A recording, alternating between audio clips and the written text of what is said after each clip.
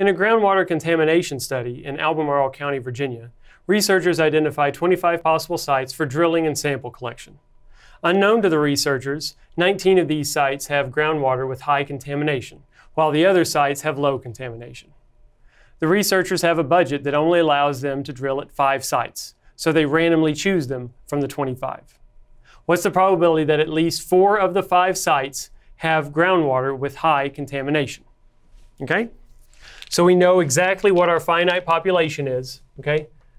We have 25 sites total. Okay? Now maybe we don't know this in advance, but as it turns out, there are 19 sites with high contamination. Okay? 19 of those 25 have high contamination. And we are going to pull a sample randomly of 5. Okay? So we want to know what's the probability that at least 4 or 5 of those that we sampled have high contamination. What's the probability that we pick 4 or 5 in our sample of 5 from the 19? Okay, that's essentially what we're wanting to ask. So we're going to name a random variable. Let's just call it x. And that is the number of sites in 5 with high contamination. Okay.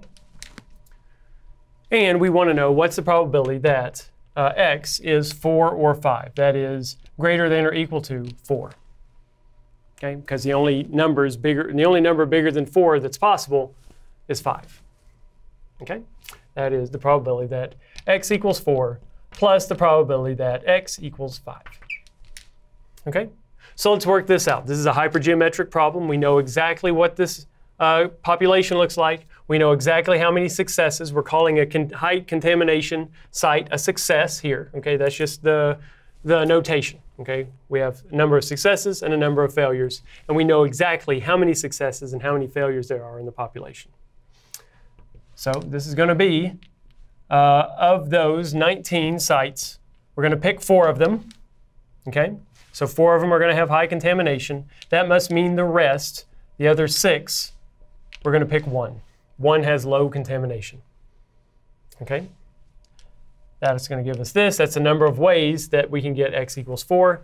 And in the denominator, it's just the total number of ways that we can pick 5 sites in general. Okay, remember, this 4 and this 1 should sum up to 5. This 19 and this 6 should sum up to 25. Okay, it's a way to check to see if you're getting this done correctly. Now we want the probability that x takes on the value 5. So from those 19, we're going to pick 5 that are of high contamination. That must mean that the remaining number in the sample, 0, are going to come from low contamination. Okay? Then the number of ways to pick 5 out of 25 is in the denominator. Okay? Straightforward. Straightforward calculation from here. It's just arithmetic. And if we do that, we should get 0.6566. Okay? So on average, if we do this over and over again with these 25 different sites, if they're composed the same way, then roughly 66% of the time, we're going to have 4 or 5 of those 5 that have high contamination.